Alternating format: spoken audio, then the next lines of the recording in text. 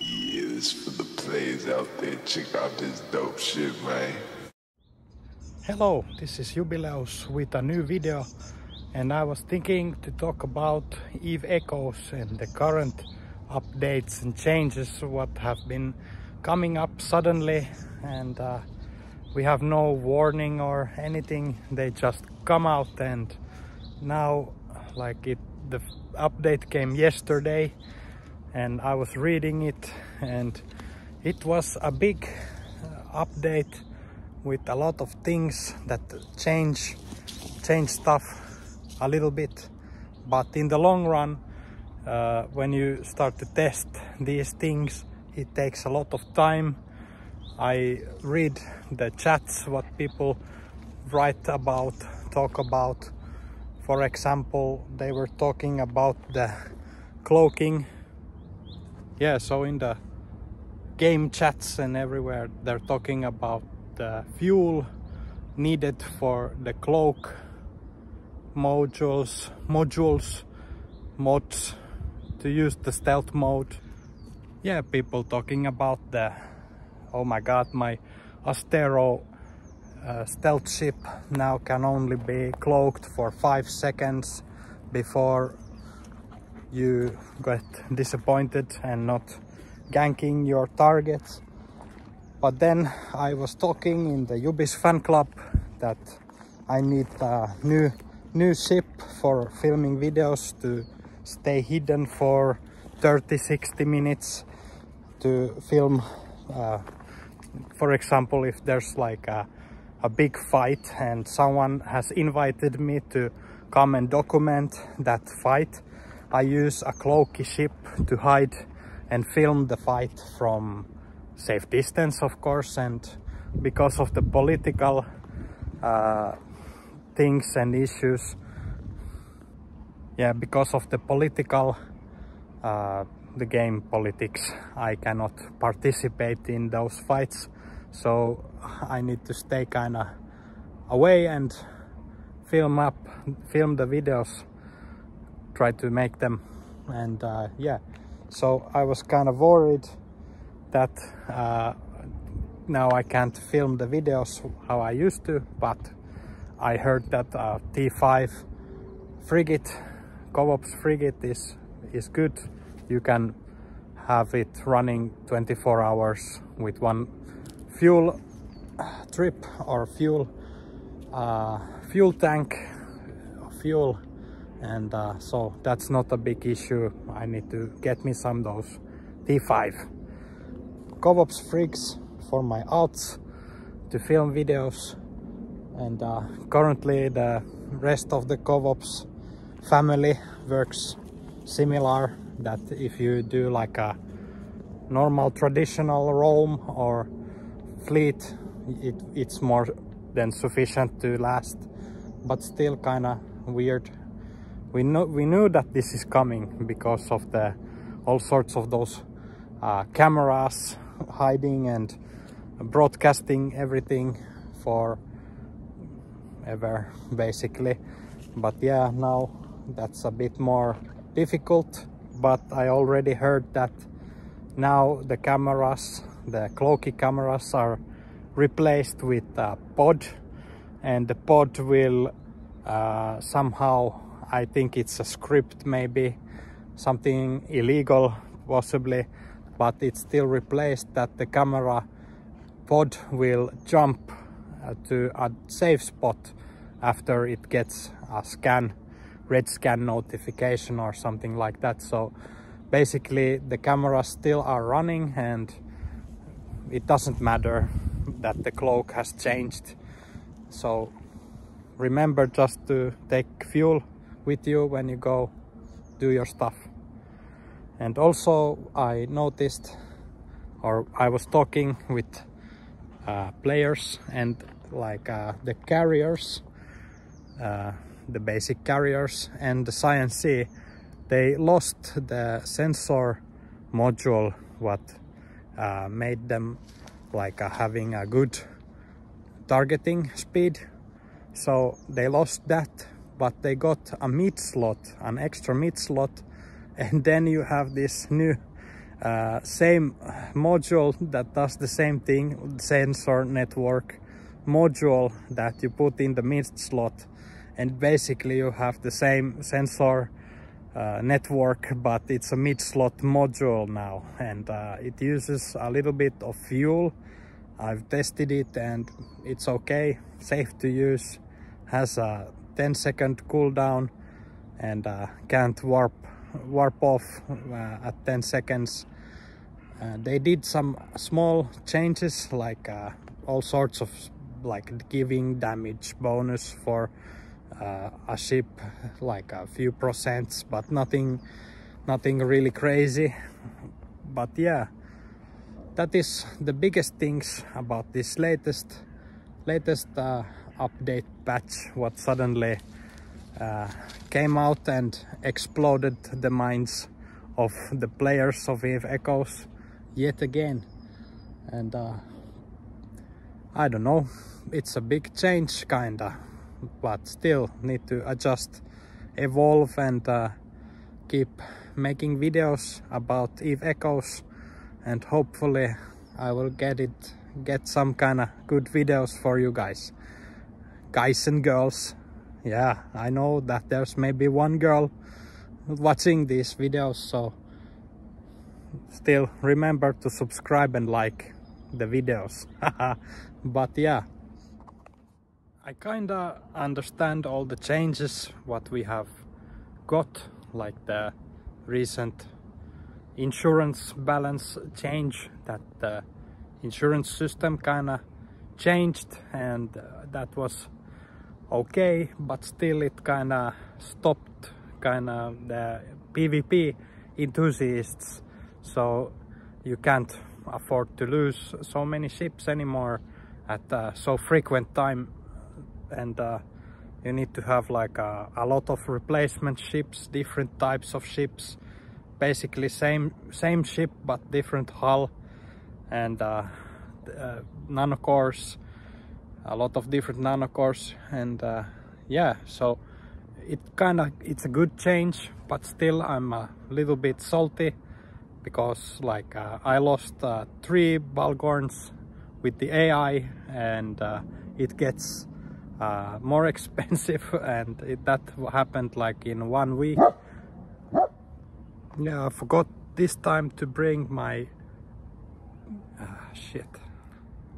Yeah, this time I forgot to bring my camera tripod, and that's why this is a shaky video, because I'm holding it with my hand, and you know, the hand starts to shake a bit after you have a thing in your hand for a long time, and hopefully it will not bother you. And yeah, so the insurance changes kind of changed the PvP game a little bit, and not so many PvP fleets, in my opinion, have been happening after the recent update or the insurance updates. So that's a bit of a disappointment. Today also I saw my first Rorgual in Hisek. He was mining Hisek belts, and yeah, a Rorgual, goddamn 70 billion ship mining ore in Hisek. First time, and yeah, someone actually made it to Hisek with the Rorgual, and now we don't know, they need to test it, because I see it with my own eyes. I failed to film it, but you need to believe what I say, because I saw, and yeah, that's what I saw, a Rorgual in Hisek. Wow. Also today I was a little bit testing out the Sciency what I have, and it works the same.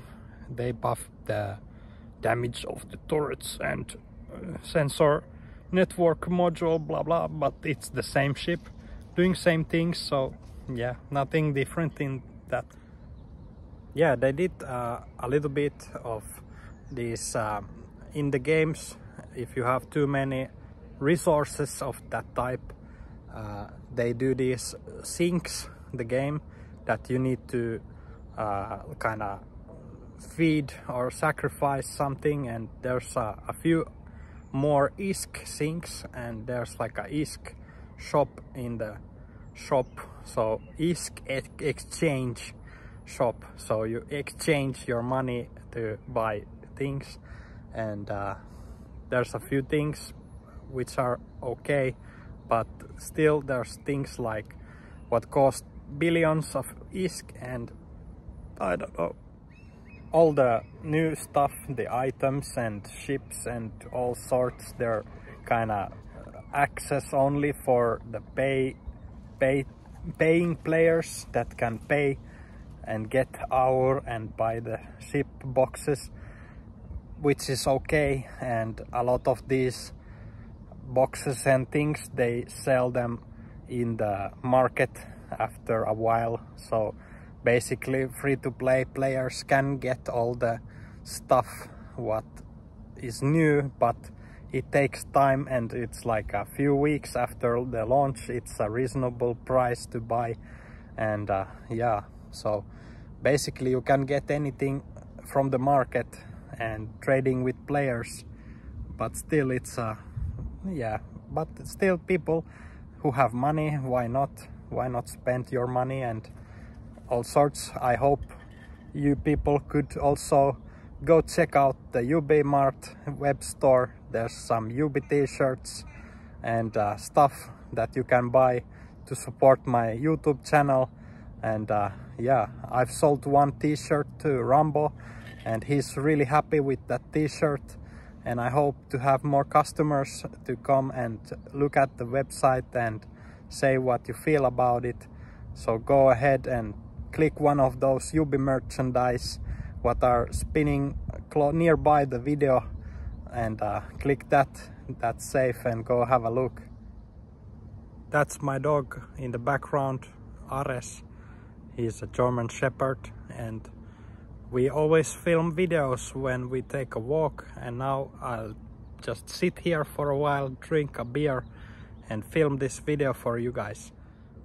Yeah, I still noticed that the Plex price is pretty high, so it's 10 million per Plex or something like that, and that's a bit high. It's more than 5 billion for Duo Omega. So remember to go to the EvE's fan club and participate in my giveaways. I do Duo Omega giveaways every week, so go there and participate in the screenshot competition, and remember to subscribe and like the EvE videos you see and help me grow the YouTube channel. Yeah. So if you feel like I missed something important, something game changing, let me know in the comments, and yeah, don't be afraid. Just leave a comment, say something about the new things, what you feel, how you want to play, and how do you feel about playing EvE, and let's see how it goes, and let's make some videos, and yeah. All right, let's talk about the game a little bit more. And yeah, so I heard that people say that this game is started to be more Care Bear friendly, more Care Bear stuff and less PvP, but I don't know.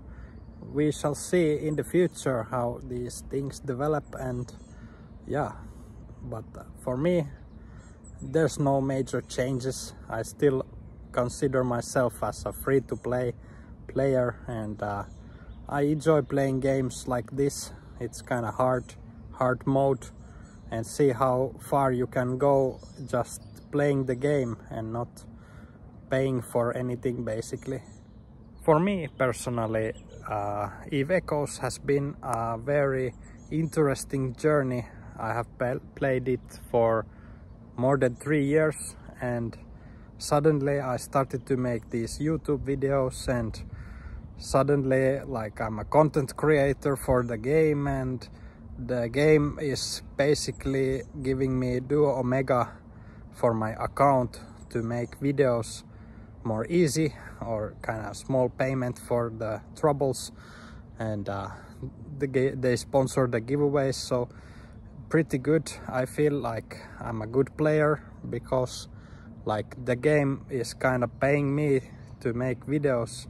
So, and I started to play the game as a free-to-play player, and still, so basically, yeah, it's kind of crazy that the game is paying me to play the game. Yeah, so this is how you can play EvE if you're smart. I've heard a lot of rumors that the game is not going so well, and if you compare to other games, yeah, I understand that it's not that hundreds of thousands of players playing the game, and it's not so big, it's not so popular, but still it's kind of going forward and getting these updates.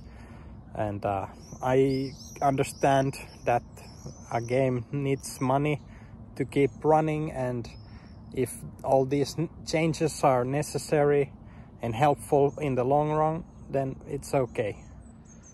Most importantly, I wanted to say thank you for all the subscribers and the fans in the fan club for helping Jubilæus to become what he has become, and hopefully I will grow bigger and do some more videos for you to enjoy. And thank you everyone, I wanted to say that. And yeah, I think this is the end of our video for today, and my dog looks like he's bored and want to walk around, so we will now go and continue the walk, and hope to see you in the next videos. Bye bye.